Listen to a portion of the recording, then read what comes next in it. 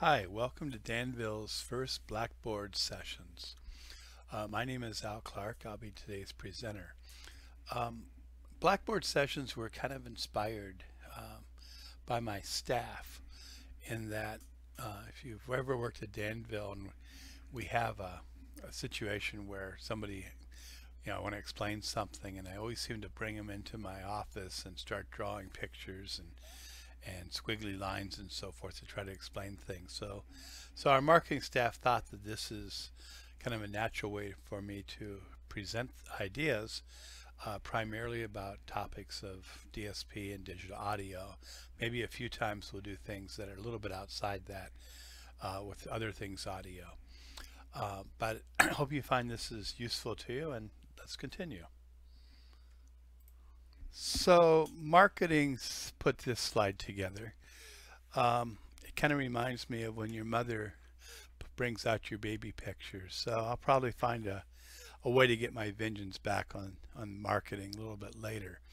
But the reason this slide probably is here is that I've been doing high-end audio for a long time. This picture was taken actually from Minnesota Monthly magazine in I think 1976 or 7 when I was designing high performance preamplifiers and power amplifiers.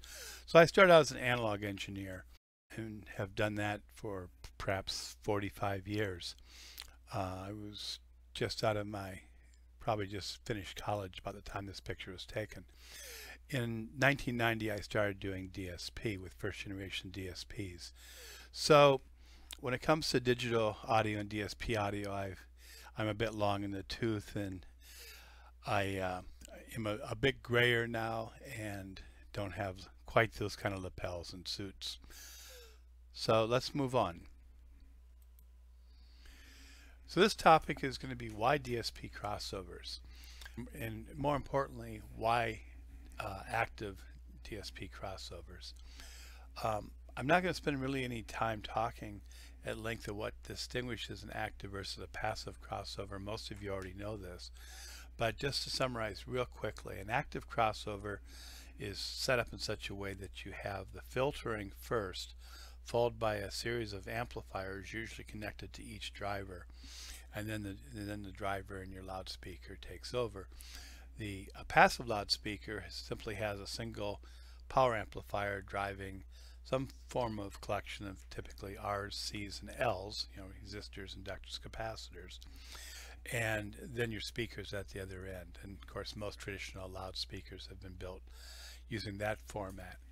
What we're going to talk about today is why you would want to go another route. There's a lot of reasons why a DSP crossover, and generally we're going to talk about DSP crossovers and active crossovers as being the same. An active crossover could be all analog. It doesn't have quite as many of the same benefits, so it's a subset of what we can talk about here. When I was preparing this came from actually a presentation that Paul Beckman of DSP Concepts and I did a number of years ago at a ALMA show, which is a group of loudspeaker manufacturers, and it was part of a 2-hour course. But when I first started looking at some of this, and you can see this today, I would find that people would say, well, passives are good and actives are good, and it kind of just depends. And I think these were mostly written by loudspeaker manufacturers who have a line of quite a few passive loudspeakers. What you're going to find is that from my point of view, there's very, very little benefit to a passive crossover. So this is a far more partisan point of view. I would say an active crossover, whether it's DSP or purely analog, has tremendous advantages over any kind of passive crossover, and we're going to talk about a number of those today, and not all of them, frankly. There's still more, but these are a good set of them. So if there's an advantage of a passive crossover, this is probably the only slide I have that shows it, and let me explain what this means. If you look over here at this red line right here, that represents the passive crossover case, and I'm going to explain what this simple graph means. The simplest crossover I might have would be maybe no crossover at all. In other words, kind of a null set where I have a single driver and it's hooked up to an amplifier, and I call it a speaker, an intercom speaker perhaps, or something like that. And so it costs nothing, and its performance is obviously quite low. I can start adding components, and at some point I can just spend as much money as I like, but I really can't improve the performance very far with a passive crossover. So that's kind of what this red curve represents. I keep adding some parts, some inductors, some capacitors, and so forth, but I very quickly hit the wall of what I can do with that crossover, no matter how much money I spend. So the advantage is if your cost constraints are somewhere in this region over here, this is the area where, and your performance requirements are in that region, this is the one area where a passive crossover has advantages because it's less expensive up to a certain point. A DSP crossover starts, or even an any active crossover, but generally a DSP crossover starts with a fixed cost. I have a DSP, I have some data converters, DACs certainly, some other components, and whether I do one filter or do 100 filters, I've kind of sunk my money into that system. So the cost is it is what it is. You've got a kind of an Andy-in, and you can do all sorts of things until you can't, until you run out of MIPS or something. And that's why this curve moves very abruptly up. So if I wanted to make that crossover a little bit better, I might spend a bit more money. Maybe I've used better data converters, faster DSPs, etc. And therefore I have a higher sunk fund cost, but at some point I can do a lot more performance until, once again, somewhere I hit the wall. And in today's world, I'd say that hitting that wall is, we're talking hundreds of filters if you really wanted to go that far.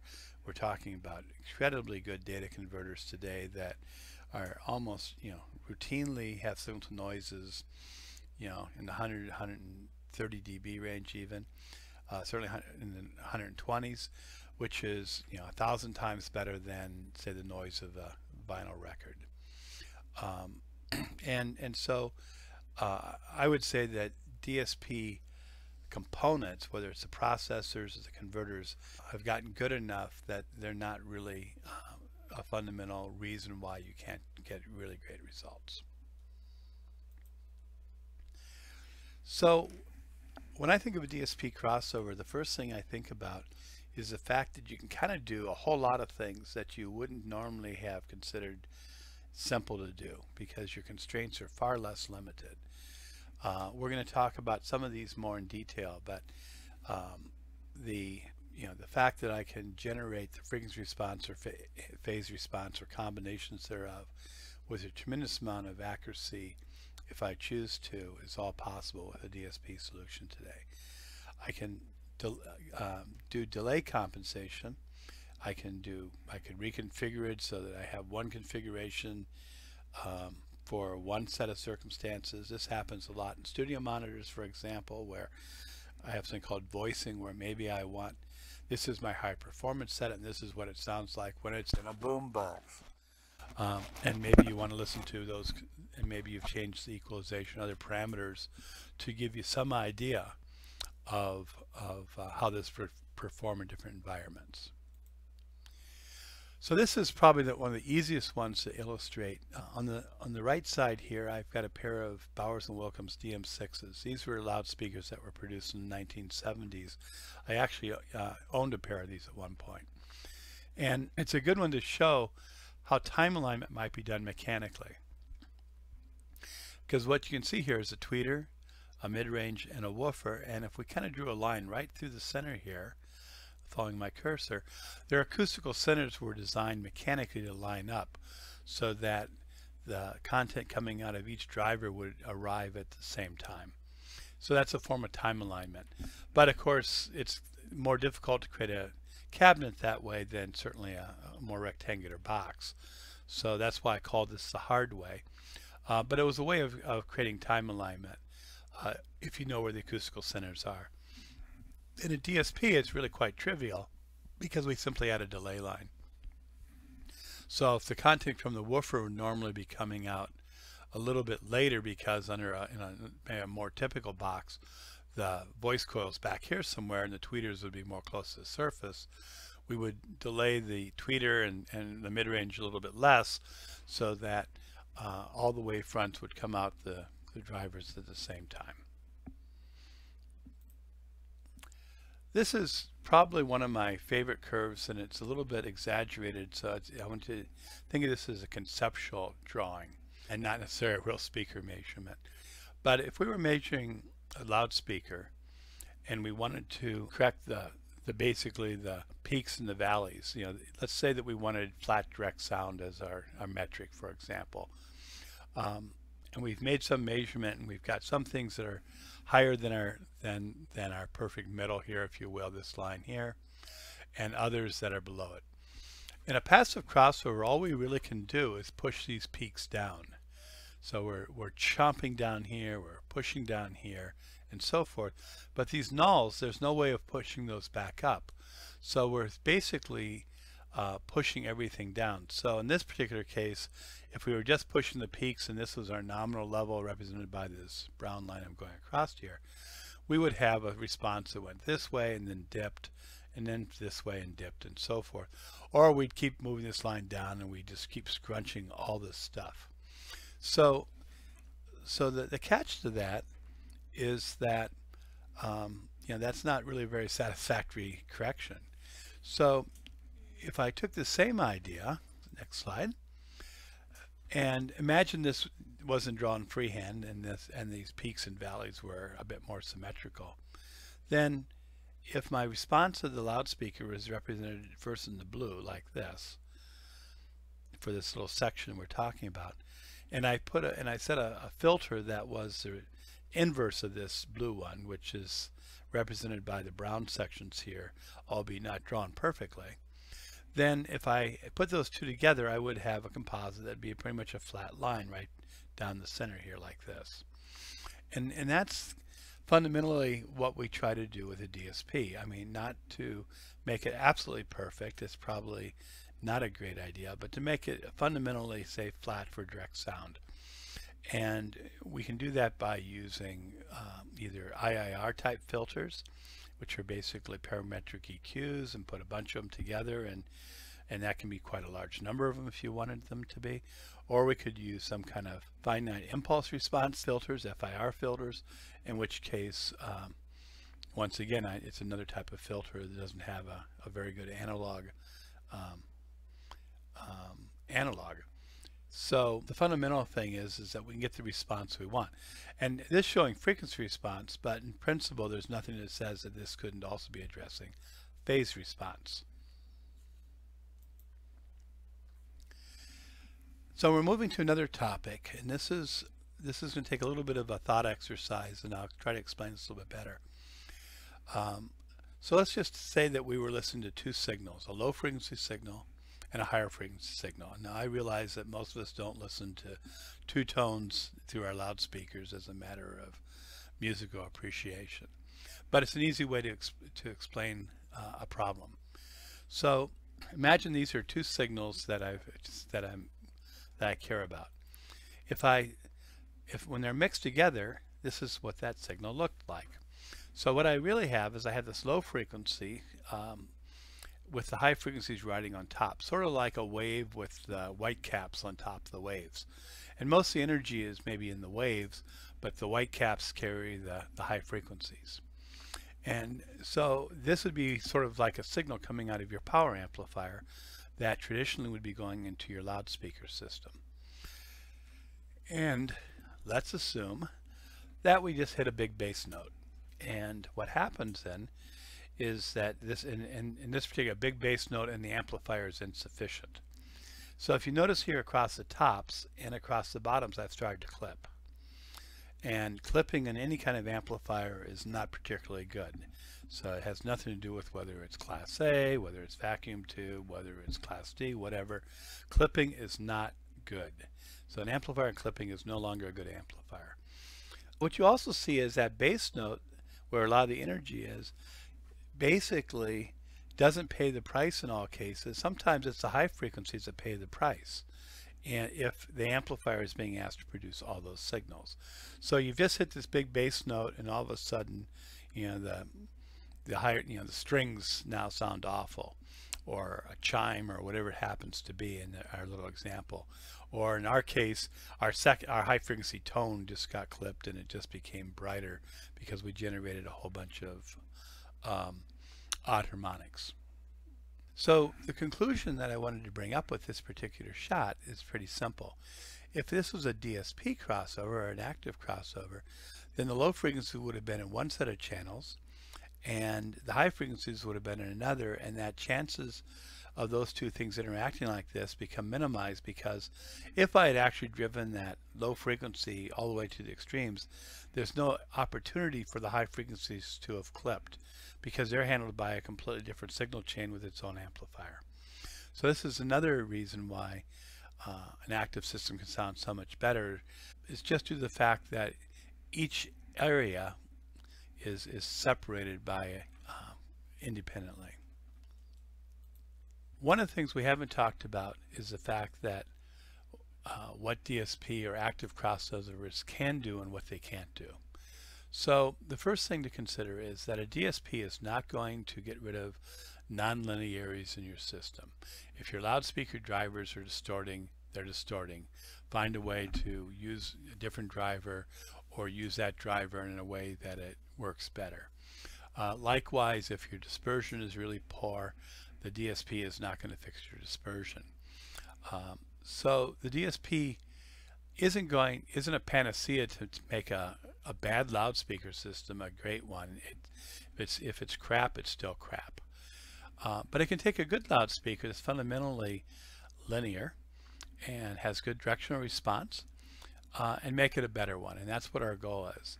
And so there are a number of ways that happens, and one of the things we want to make sure we're doing is not creating new problems that happen in a practical system, a passive system that we can get rid of. So one of them is power amps.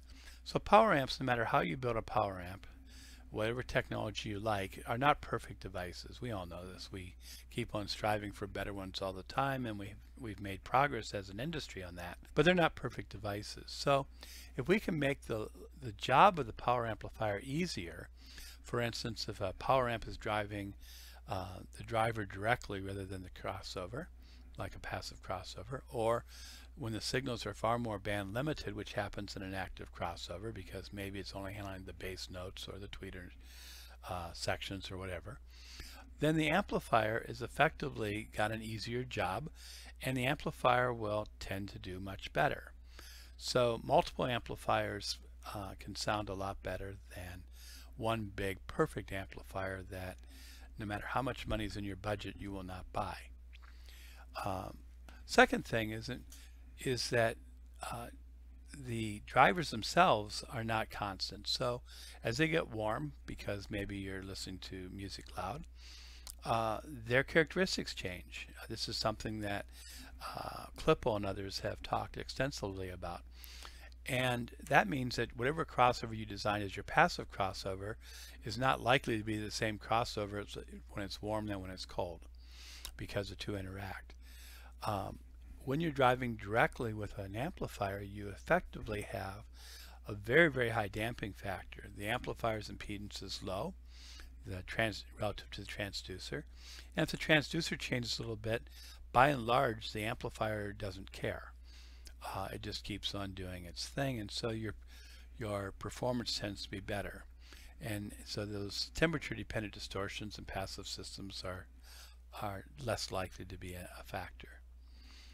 We've talked a little bit about the fact that individual amplifiers are band limited, and that not only helps with the amplifier for the reasons we talked about earlier with clipping, but it also reduces intermodulation products, because if you don't have frequencies to mix, they can't create intermodulation products. And then of course by designing your crossover well, you make sure your drivers are operating in the ranges where they work well and not outside their linear regions. So these are just some of the ideas that a DSP active crossover brings to the table. It's not clearly the whole set, but it's enough that I think it's pretty easy to see why you should probably entertain using an active DSP crossover. The trick is just to find a provider who understands how to do that part of it well, and technology, in my view, has matured enough that both the DSPs and the data converters have gotten very good. The software to support them has gotten very good, and the economic side of it has also fallen in such an area where you can actually afford to do it. So this completes our first Blackboard session on DSP crossovers. This is actually the Blackboard that inspired this idea. It's older than Danville. It may be, I don't know, I think this Blackboard might be 40 years old. The next session will be probably in about a month. We haven't picked the topic yet. If you've got an idea, please drop us a note. You can use our talk to us on our website. These videos are on our YouTube page or on our blog section of our website. Our YouTube page is just Danville Signal. Thanks for taking the time to listen in, and if you have comments, please give us a call or send us a chat. Thank you.